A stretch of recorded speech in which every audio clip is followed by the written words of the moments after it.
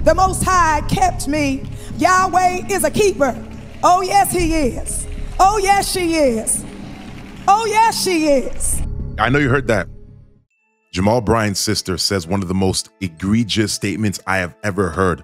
Just blasphemous, just abominable, just terrible, just shocking. And I'm surprised that no one left or no one corrected her when she made this statement. Not just made the statement, she repeated herself, all right? But we're not surprised that she said this because she is Jamal Bryant's sister, and Jamal Bryant has said a lot of heretical things, all right? So I want to play this video for you guys and show you how it's just ridiculous and unbiblical. God will preserve you. When the pain makes you feel empty, God will preserve you. I believe somebody can testify, God preserved me. The Most High kept me. Yahweh is a keeper. Oh, yes, he is. Oh, yes, she is. Oh, yes, she is. I know you heard that. She said, Yahweh is a keeper. Oh, yes, he is. Oh, yes, she is. Oh, yes, she is. She doubled down on using a masculine term or pronoun for God. Let's listen again. Wasn't a mistake. Listen again. He is a keeper. Oh, yes, he is. Oh, yes, she is. Oh, yes, she is. Yahweh is a keeper. Oh, yes, he is. Oh, yes, she is. Oh, yes, she is. Blasphemous. Blasphemous. The Bible says in John chapter 4, verse 24, God is spirit, and those who worship him must worship him in spirit, in truth. Okay? Jesus even taught us how to pray in Matthew chapter 6, verse 9. He said, pray then like this, our Father who art in heaven. Hallowed be thy name. It's not our mother who art in heaven. This right here is an abomination. And you're seeing people with the full video. I made it just portrait, but in the full landscape, you're seeing people clapping. Amen. Amen. This is literally blasphemous. Literally ridiculous. 1 Corinthians chapter 8, verse 6. Yet for us there was one God, the Father, for whom are all things and for whom we exist, and one Lord, Jesus Christ, through whom are all things and through whom we exist. Yet for us there was one God, the Father, not the mother. So to use she is just ridiculous. You know what it is? It's this satanic feminist movement. And let me say it. Feminist movements are demonic. They are satanic. They are Jezebelic. I believe in rights for women, but this whole feminist movement is antichrist. It's anti-biblical. Okay? And I don't believe in masculine movements in the sense of trying to diminish women or something like that. But the feminine movements, I'm telling you, it is demonic. We just need to have biblical movements, not masculine movements and feminine movements. We need to have biblical movement. What does God say? What does the Bible say? You feel me? So this right here, guys, I'm gonna tell you why she's saying Yahweh, yes, she is. Yes, she is. Because guess what? She is gonna vote for Kamala Harris. She does not like, she's totally against Trump. Okay, I don't want to make this political, but she is someone that's going to vote for Kamala Harris. And Kamala Harris is all about the pronouns. Kamala Harris is all about they, she, them, alien, dog, cat. That's what Kamala Harris is all about. And I'm going to prove it to you in this video right here. Count the number of times some preachers mention sexual orientation and preach 0 sermons about domestic violence, 0 sermons about sexual assault, 0 sermons about molestation, 0 sermons about racism. Oh, they got a lot of courage to make jokes about brothers who they consider feminine, but they have no courage to stand up for women who are being violated and children who are being abused. Don't tell me how big your God is if you won't stand up against abuse.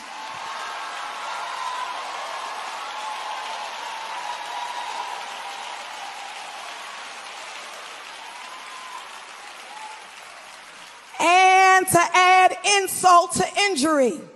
On this very Sunday, all over America, there are pastors in holy places calling for their members to support an unrepentant rapist to make him the head of this nation.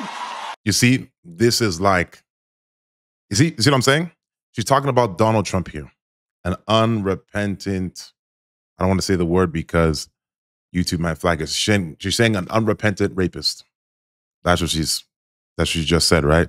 So obviously she's going to vote for Kamala. And the church is screaming and saying, yeah, the church is bewitched. The members are bewitched.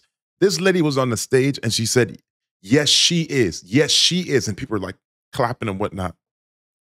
And I might add that part in where you can actually see them clapping, the woman clapping and whatnot, because it's ridiculous. They're so bewitched. They have been blinded. So now she's calling out Donald Trump when you know Donald Trump does not stand for this whole LGBTQ movement. He doesn't. But this woman does. She stands for it. She stands for the pronouns and the she, calling God a she. This is happening within a church. This is happening within a church. And I'm going to say this. Jamal Bryant got major issues. Not even his doctrine is ridiculous. Yeah, anyone can motivate anyone. Anyone can say something biblical. But this man has said the most heretical, ridiculous statements ever. And I'm not just talking about, we disagree when it comes to tongues and it comes to deliverance. I'm talking about statements that are just off the wall. Statements that are just off the wall. Like he said, Jesus was out of order 85% of his life. Take a look at this. At the risk of being heretical tonight, might I suggest to you that 85% of Jesus's life, he was out of order.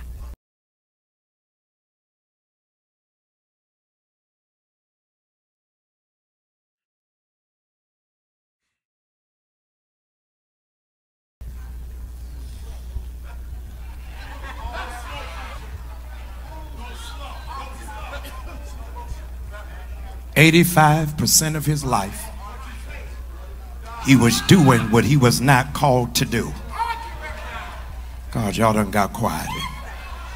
For 85% of his life, he was not flowing in his God-given function.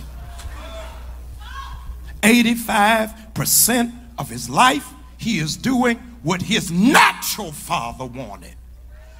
Yes, because the Bible says in Ephesians chapter 6, verse 1 through 4, children, obey your parents in the Lord, for this is right. Honor your father and mother. This is the first commandment with a promise that it may go well with you and that you may live long in the land. So obviously Jesus is going to do what is written, what he has written, because he is God. So Jesus is not going to go against his own word. His name literally is the word of God in the book of Revelation. He's clothed in red and dipped in blood, and his name is the word of God. Jesus was not out of order. He was literally walking in alignment with the word of God, which is him, the written word. Period. He's walking in alignment with what was written in the Old Testament. Honoring your father and your mother. It's not the fact that he was born, and when he's born, he just going about his business. Oh, ministry, God the Father, I just got to do this. No. He had to obey his parents and live with his parents. There was a time for him to go into ministry at 30. He concluded at 33. He was not out of order.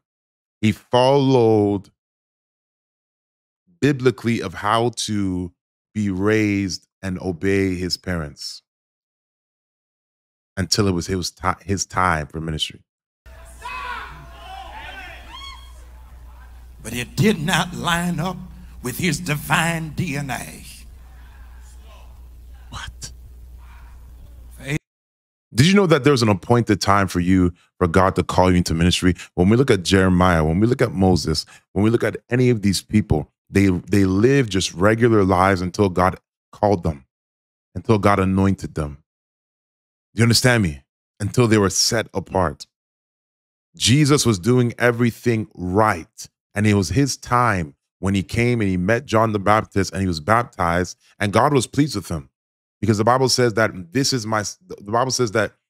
when Jesus got baptized, heavens opened. This is my beloved son in whom I am well pleased. So if Jesus was out of order and not doing what is right 85% of his life, then why did God say, this is my beloved son in whom I'm well pleased? 85% of his life, and he's anointed, he's called, he's chosen, and he's wrong. He was never wrong. This is literally a satanic teaching.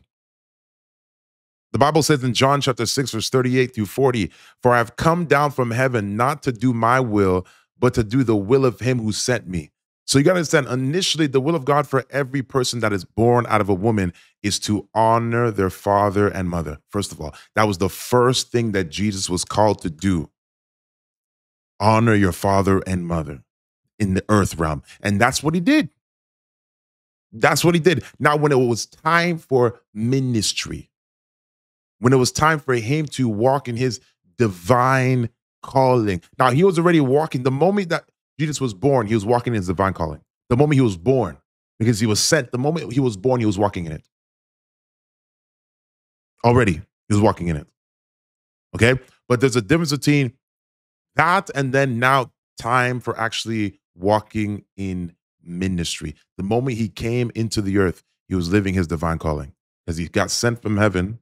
Okay, and now he came through Mary. He's already walking his divine calling. He just has to mature and grow and then be ready to now enter the ministry that God had set forth for him, because there were certain people that God had planned for him to become his disciples. So God obviously knew this ahead of time. So those people also had to grow up. You feel me?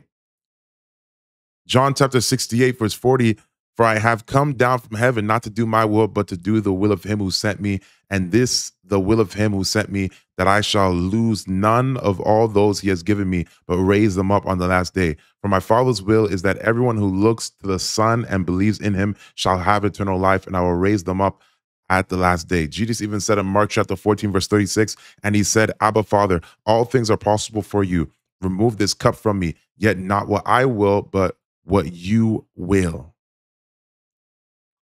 So you can see we're not surprised with Jamal Bryant's sister saying that heretical statement. She doubled down and said it twice. We're not surprised because Jamal Bryant says the most absolute ridiculous things. I don't know how, I ain't gonna lie to you, I don't know how people go to that church. I don't know how.